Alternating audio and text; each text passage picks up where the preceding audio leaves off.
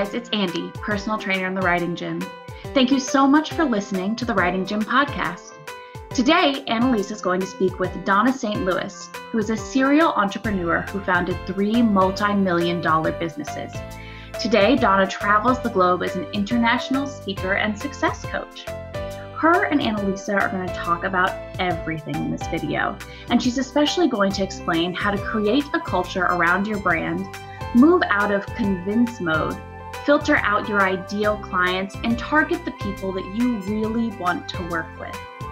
If you find any of these tips really interesting and feel like you could do more with your writing, make sure and book a call to speak with Annalisa about where your writing is and how she can help you. Go to www.datewiththemuse.com/book-a-call. Thank you so much and happy writing. Hey there, writers. I'm so excited to be coming at you today with my friend Dawnna, who's an amazing businesswoman. She's doing amazing things, and she's really grown her business with the power of a book. So welcome, Dawnna. Thank you. Tell us a little bit about yourself and your business and what it is you're doing. Absolutely. So I am a business growth expert, but a lot of people say that and they have all these tools and stuff, but mine actually starts with mindset because can't really help you if you can't think. So I start with mindset, and then I have very super simple, actionable strategies that people can use so they don't screw up really. And then we go from those actionable strategies to implementing those, and then having repeatable accountability for your success, right? Because people have a plan, but then they don't implement it, or then they implement it, but there are parts that they get a little stuck in and they can't keep moving it forward. So that's where the accountability part comes in. So it's everything from cradle all the way out to success. Wonderful. And so the work that you've been doing, we're not going to do any name dropping today, but you've been working with some names, we said that. You know these corporations, these names. So you're functioning at a very high level. Right. And part of what got you to that level of success was book writing. So tell us about your book writing life and how that really worked in your business. So one of the things that was really critical for me was, I grew a business to $250 million and then sold it. And one thing that happened for me is I needed to make sure that this is my third business, so clearly a serial entrepreneur. And the funny thing is when I got to that third business, I completely forgot to go back to my own blueprint.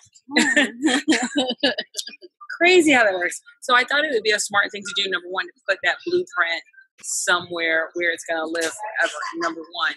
Number two, there are, millions of people who want to be entrepreneurs who really want to use this information.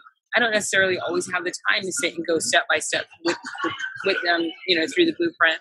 So it also put it out there, gave me some credibility, acts as a business card, and it also filters out the people that I don't want to work with. Right. And those are all really important parts of the book. So I think what you're saying is it creates content that's evergreen.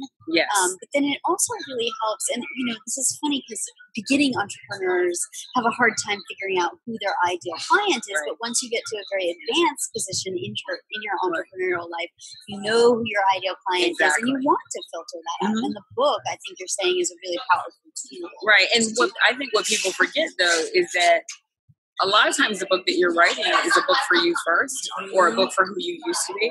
Because again, here it is, my third business. It shouldn't be rocket science, right? Like, why am I doing everything from scratch? So just to be able to put it on paper and go back to it and say, okay, this is what I'm doing. And then follow that along, and then have other people that now can call me and they're speaking the same language as is in the book. So we can kind of expedite things, but it also helps me get rid of people that I don't want to work with. So it's a fantastic business card that has definitely led to quantifiable results. You raise an interesting point that no one said yet in this interview series around creating a culture around your brand and that jargon that's specific to your method, to what you're doing. And, I think that probably creates a lot of loyalty for the people who want to Oh, yeah. There are people, there's one of the strategies is about what you should be doing every day within your business, and then having an accountability and mastermind group to help you be accountable for what you should be doing every day in your business. And it's interesting to see how many people have started an accountability and mastermind group in order to grow their business. And they'll call me back and they'll say, oh my gosh, I can't, you like, I'm literally growing my business by 40% just by following this. And so I think one of the things that really becomes important is now people are speaking, they're going, oh, I'm in my 6 a.m. group. Most people think that meeting at 6 a.m., God forbid, because I don't even know what happens in the world at 6 a.m. So people are up, right? You know, and so it's kind of funny because people who hear, oh, you're in your 6 group or your 6 a.m. group, there's a whole methodology and terminology and language that goes along with it that people who are in, and people who aren't are going, what is that? You know. So when you think about your business life, sort of pre-book and post-book, what do you see as the differences? Well, how did that book help change your business life? The book, number one, was a big part of credibility because now people knew that I had actually put thought to my methodology. It wasn't something that I was just winging, right? So now my expertise is written down, something that they can go and pre-implement even if they wanted to, and then come back to me. So that was very helpful. Whereas before I was constantly in this convince mode, where I was trying to convince people this was happening. Now I was at the point where I was conveying new knowledge. So that's one of the biggest differences. So my filtering of clients became much easier because many times I could say, even someone who wanted to work with me as a coach, they wanted to work with me as an advisor, or they wanted to work with me as an accountability partner, I could quickly say, well, hold on, do me a favor, just go and take a look at the book first. It's not even 200 pages, right? And the first half is content. The second half is a workbook. Right, so we're really talking about 100 pages. And so someone would say, oh, I don't want to read the book, then you're not going to do the rest of the work. If you can't read 100 pages, so now it helped me filter out clients I really don't want to work with. Right. That's really powerful what you're saying. And so were there other ways, you know, that are maybe more measurable or quantifiable? Like, was there a significant income difference or client base difference for you? Yeah, because, you know, I used it as a marketing tool, so I could actually send it out to clients that I wanted to work with. What I love is the pre-implementers that would then come back and go, you know, I really want someone to hold my hand. And so there was a significant uptick. In other words, I'm not worried about just people going to my website and sending them a link and say, go to my website. I'm actually sending them a book highlighting a passage that I think they should read and then saying, I think this is the part that you're having a challenge with. And then those people actually go, oh my gosh, that is. So now I have a better way of targeting people that I want to work with. That's really interesting. You know, you called it a marketing tool. And I think that that's something that a lot of entrepreneurs overlook, right? They think that they're just going to write a book and it's going to have their name on the cover and it's going to be cute and sweet. But it's so much more than that. It's definitely, it is a business card on steroids in many ways, right? And so I'm so crystal clear that my goal is to put $1 trillion in the economy. And the only way that I can do that is by building 1 million millionaires. Okay, well, how do I do that? I need to get this in their hands, right? So this is a marketing tool, and it's more than paid for itself in other ways where people have just hit me up and go, okay, I bought your book, you know, and that's fine. But for me, initially, it's a marketing tool that has led to significant income. Yeah, and I love it that you say that it more than paid for itself because there's a time investment, there's a financial investment to making a book happen. Right. And you might not see that right away in month one, right? But this is a long-term investment in your business and where you want to go. Yeah, I mean, you know, I get people all the time who are just like, they're going to sit down and they're going to write a book and they're going to be rich like in a month. Yeah. Like, you know, like 30 days, boom, you know. And I mean, that'd be great, but let's be a little bit more realistic. Number one, it's not a cakewalk to write a good book. Mm-hmm. See, that's the thing. There are a ton of people who can write. There's a ton of people who put words on paper, right? And there's a ton of people who put words on paper, but then that's only one part of the whole thing. What about the marketing piece? What about hitting your target market? What about all the editing and laying out and formatting? What about making sure that content actually flows? What about not having this story that you kind of did a segue and forgot to come back to? So you got this whole hanging piece out there. People going, well, wait, what happened? What about making sure all your graphics are on point? There's a whole lot that goes into a book, more than just your content, more than just putting your intellectual capital on paper. And you raise a really good point with that, right? Because we've all seen that self-published book with the graphics all over or the typesetting is all wrong. Typesetting is wrong. And that reflects on a person's brand and their message. Well, what does it say about you? Oh, I got to tell you. So I had done this book all by myself, put on my big girl pants that day, woke up, did it by myself, and sent the book out to do the whole publishing thing. This was obviously before I met you. And a colleague of mine got the book. She's reading through it. She's actually going to follow it. And she said, I don't know if you know, but you ever seen, I know you, and you're one of those people who's really nitpicky, and there's a significant number of typos in your book. And I'm like, what? And she goes, and even on your back cover. And I'm like, what? And I've had it edited, and I go and look, and I had submitted the wrong version and had them printed. Oh. Right. So,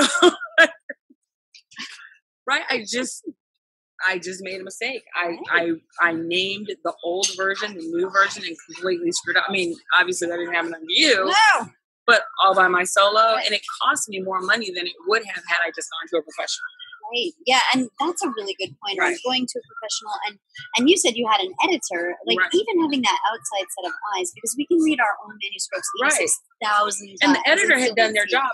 I went and screwed up, and it's just one of those things that what people don't realize is that you actually get a little bit of visual fatigue, or we call it project fatigue. Right. You're working with this project. You've been working on this project for a while, and after a while, you just can't see the stuff anymore. You can't see that there's a word missing because you know the next word that's going to be there, and so you miss that. And so what happens is you end up getting kind of like this project fatigue where you can't see it anymore. And having another set of eyes is so critical because they're seeing it fresh for the first time, and they know what you meant to say, but now someone else has to know what you mean to say. Yeah. So, Dawnna, we've heard a lot about your book. Why don't you remind us what the title is? I'm sure we can find it on Amazon. Yes, Amazon. Yep. It's called The 6 Strategies of the Million. The 6 Kick-Ass Strategies. Gotta add that in there. Of the $1 Million Entrepreneur. Awesome. I love that. All right. So definitely we'll have to check that out. Now, you and I have been working together for 3 days or so here. And so you know a lot about my program and what it is that I offer. So, if there are people out there who are thinking, gosh, I really want a book. I really want to boost my business, really what I want for myself. What would you say to those people based on what you know about how I operate? Well, the first thing I would say is if your name is going on your book. That's your name. You only get one of those, by the way. Like for the most part, unless you have an alias and witness protection. But for the most part, you only get one name. And so your name is going on this product, and this product is going out there. And once it's out there, it's out there. And so it's not just about doing something, well, it's about doing it right. It's the whole thing put together. So you don't want to just have a product. You want to have a good quality product that reflects you and who you are that you put out in the world. And I see people make huge mistakes just on their cover, or they don't know all the details that goes into really getting this done, or they don't realize that while you might be a decent writer, there's a big difference between being a decent writer and a great writer, and then finding your voice and having it on page. So there's a whole lot of things that goes into this. And then working with someone who not only has done it, but has done it several times for several people very successfully, you're getting all of that weight, all of that experience to your book. There are lots of people that don't have that. And now with every, Tom, Dick, and Jane out there being able to just take something and throw it out there, literally throw it up, you want to make sure that yours stands out as quality. And that's what you bring to the table, that ability to deliver something that's high quality that meets your target market. Well, thank you for that, Dawnna. And thank you so much for your time. And this message will be sure to check out your book on Amazon. And Fist bump. Found it. All right. Thank you.